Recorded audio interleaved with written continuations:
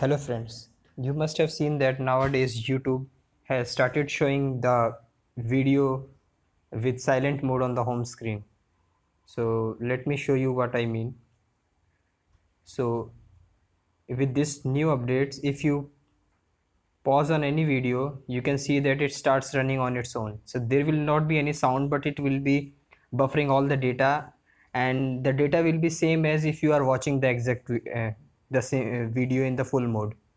So if you are using your mobile data and do not want that data to be finished, so you have to stop this feature.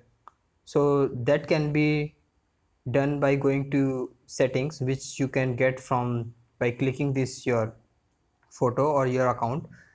Here you have to go to this setting. There you can find this autoplay. Here you can see two types of autoplay. The first one is for the next video, which means suppose you are playing a song and after that the other song plays, but we don't want to change that, that is anyway switched off. But this other one, autoplay on home, so video plays with sound off as you browse home feed. So you can change this setting. Suppose you want this feature on the Wi-Fi, so you can select the second option. Otherwise you can turn off completely.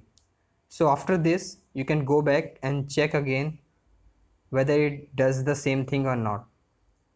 So you can see now there is no such buffering taking place, and only when you click, then only you can see that the video plays. So this can be a very useful feature to save your data.